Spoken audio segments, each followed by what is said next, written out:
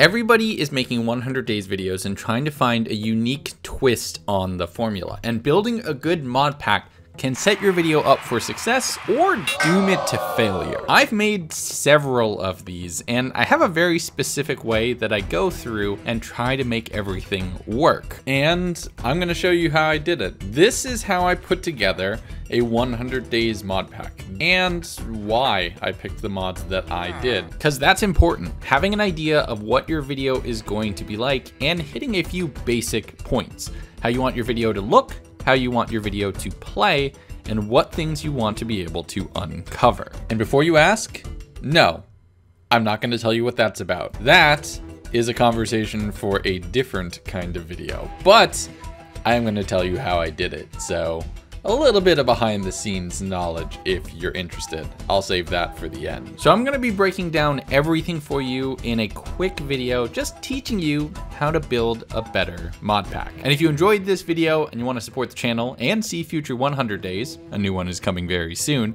make sure to subscribe. It's free, and if you don't like it, you can always unsubscribe later. And double check, because YouTube might have unsubscribed you anyway. All right, so if you've downloaded my desert only mod pack, curse link is down in the description, you have a copy of it. Yours is gonna be called like Legundo's desert only world, and it's gonna have a cool image. But I made a duplicate, mainly because I don't wanna risk messing up the main world, and mainly so I can turn on the mods in order and show you why I picked the ones that I picked to go for the overall vibe. And also some that I decided against using for one reason or another. So I knew I wanted to do a desert only world, and the first thing I picked was this mod, Survivable Deserts. And since we were going to be in a desert and we had to have thirst, tough as nails was the next one that I knew I was definitely going to install, because that had just a lot to it. There's so much more. So let's load out the mod pack with just those two active. Create a brand new world, how it's made. Now this is one thing that I never actually figured out, was how to do the single biome via a resource pack. There was a resource pack already available for oceans. I tried to do that for deserts and it didn't work. You still got oceans everywhere. They're what Minecraft considers a core biome, whereas if you have only a one biome kind of thing, you get just a lot of deserts. Oh wow, this is really cool. This looks kind of awesome. So hey, if anybody wants to fight underneath the Desert Millennium Falcon, there's your seed. So we spawned right next to a village. This is great. We can get a little bit. The only problem we'd have is wood. Wood is a huge problem. You can't get wood in a desert whatsoever. Even if you were to go to a desert village, whereas most villages have logs, desert villages are made out of sandstone. So there's nothing in here for you. But because of our mods, we can get the cactus needles and the boards, get a little bit of sticks, and then this is how we were able to go ahead and make the boards, which was really important, that you could then combine with the nails to get planks. I did see something else, which I am really upset that I apparently didn't know, but you can make grass from dirt. I have to try this. I have to try this because I spent so long searching for silk touch in the world. Oh my goodness. You're kidding me. That would have been so much better. Oh, I don't even have my zoom. I didn't even put that into the mod pack yet. All right, so now we have a functional desert. You can get wood, right? You need more ways to be able to do that. The More Villagers mod has a forester option, which is the main one that I really needed for this. I've really come to use this basically everywhere, but More Villagers was the next thing I knew I was gonna want, as well as being able to do just enough items so you can see all of your mods and all of the items and everything else that you need to be able to actually work well with all of these different mods, as well as, where is it? Yes, this Young's Extras. So this person is responsible for so many amazing mods and so many amazing things. This is just a bunch of extra things for deserts. It improved the wells into wishing wells. It's the mod responsible for adding the obelisks and a whole bunch of extra things just to give the desert a lot more variety. So that was the next couple mods I installed. I also took a look at this mod, No More Nether, the desert edition, which would make it so that you would never need to go to the nether to complete the game. And I'm gonna turn this on in a desert only world so you can see why I didn't use this one. And okay, so right off the bat, you might have an idea why I decided to not use the No More Nether mod. So certain mods, they're designed with assumptions, right? You would expect if you needed to go to a desert to find something like a pile of glowstone or some nether brick or some soul sand, some soul soil. I think this one might be a blaze spawner. Yep, this one's a blaze spawner. So you can see if you had a world that was only deserts, and these things only spawn in deserts, they appear just a little bit too frequently, and the world looked kind of ridiculous. Which is why I didn't include this mod. Obviously, this is way too much. So with not going to the nether pretty much out of the picture, it then became, okay, how do I make the desert more interesting? I started looking at this mod, the desert upgrade mod. It adds a bunch of factions and other things to deserts. It has the same problem. Once it's a one biome world, it throws off a lot of these mods. So instead, I just focused on adding interesting things to the world.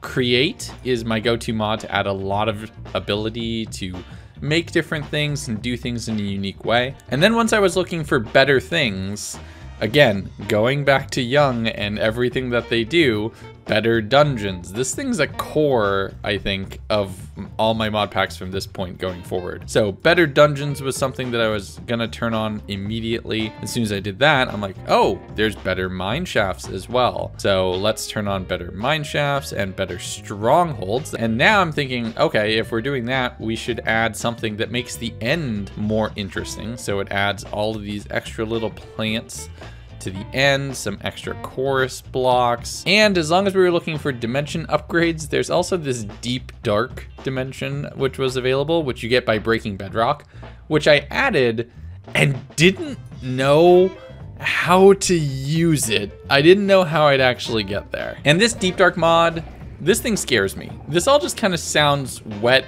and squishy and just ew. This was actually before Minecraft Live, where we found out about the deep underground cities and the warden getting delayed and everything else. So I'm gonna keep this mod in future mod packs until the actual deep dark is available.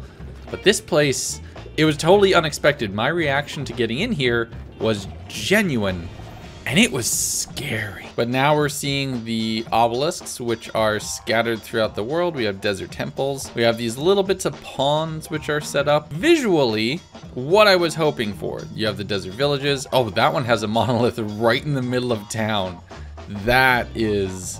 This one is ominous looking. And there's another one right there. And another, wait, is that? No, that's a ruined portal. But now we're coming up with a desert that looks interesting. It's just different enough from what we know, but it's not, it's very empty. It's very boring. So now, let's talk mobs.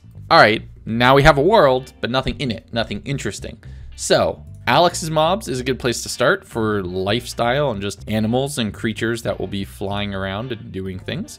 So let's turn that one on. While we're looking at it, also, I found these Valhelsia structures, which would make just a little bit more interesting things. There's structures for every biome in this mod pack, but these sort of desert oasis houses were, I think, perfect. It's the only one from this mod pack that I actually ended up using because of biomes. So we turned that one on. I actually turned that on really late in using the thing. Once we started talking about that though, fast leaf decay was pretty much essential. And we're talking about things that will add life to the world. So goblin traders? Yes, please. This sounded hilarious. Being able to find my way around meant journey map and just enough resources. Meowsy's mods is another one that I added, and that mod was responsible for the Gusters, which was kind of the most iconic mob in the entire playthrough. It just didn't look great for a thumbnail. It was just sand on sand, but 100% Gusters for me defined this playthrough. Since we're doing modded and we want it to be different, Spartan shields and weaponry, so I have different things to craft, and doing the damage indicators to make it look really interesting. Just because now we have a ton of mods that are installed, we need to figure out how they work. And we need to be able to carry all of this stuff, right? So uppers for redstone being easier and useful backpacks, because these things are stupid broken and stupid cheap. But considering the mod pack and considering the fact that I'd be in a desert, leather was going to be really hard to come by. So it made sense, and it was a nice early game goal just to get leather to be able to get to, say, like a medium backpack, which let me then carry around basically everything I needed, but I had to work for it. Last things was apple skin, so that way I would know how well the food I was eating would work. And then just to add something that I've never played with before, blood magic. Looking back on it, was a really bad idea. Really a really bad idea. To be fair, I never realized how this worked because I was taking way too much damage with food and water, so that was bad. And actually, astute viewers might have noticed this book just kind of thrown off in the side when I started the video. I think I went like this to it really quickly. This is just given to you by one of the mods, so that way you'll know all about the different animals which are available. But now look, now we have a desert that is populated by structures and also alive. These crocodiles added so much interesting things to do. They were chasing me and everything. We had the roadrunners, which were just darting around the desert all the time, which apparently I could have made boots that would have given me speed too if I killed enough of them. But I was almost always at low health, so I just never wanted to kill these little things. With cactus being our main source of wood, and that being everywhere, we have almost everything we could possibly want. Little oases, which will spawn us some of the other mobs. Braziers add a little bit of just a light beacon and a light source to make the desert more dynamic. We have all sorts of additional building blocks through create. Just look at all of this stuff and that you can add and use to build up pyramids or houses or structures or so many other things. And that's not even talking about these amazing, better stronghold designs and just how much better this all is. Look how expansive this stronghold is. This is by far, I think, the favorite mod out of everything that I added. Exploring this stronghold and both the loot that was inside, as well as just look at how much cooler this portal room is compared to a vanilla portal room. Now, it's not as cool as my hardcore portal room, which I'm working on over on Twitch. You should come check out sometime. But it's something, and this is just so much nicer than what we get in vanilla. And look at how close to the surface it gets. Oh, and there's a village right there. But in reality, this mod pack has so much more in it than what I did in 100 days. And I was able to tell a good story with it because of how I built it. I set up mods for the early game goals, the mid game goals, and then the late game goals, like killing the Ender Dragon. And then I threw everybody's expectation on its head, and I didn't go to the full 100 days, because if you do a twist ending on day 100, people are expecting it. And okay, right? I really flubbed the lines of what's going on, what's going on, what's going on, what's going on, what's going on, what is going on. But for the very, very ending of the video, all you really have to do is walk your way over towards the obelisk, and then you open up your inventory and...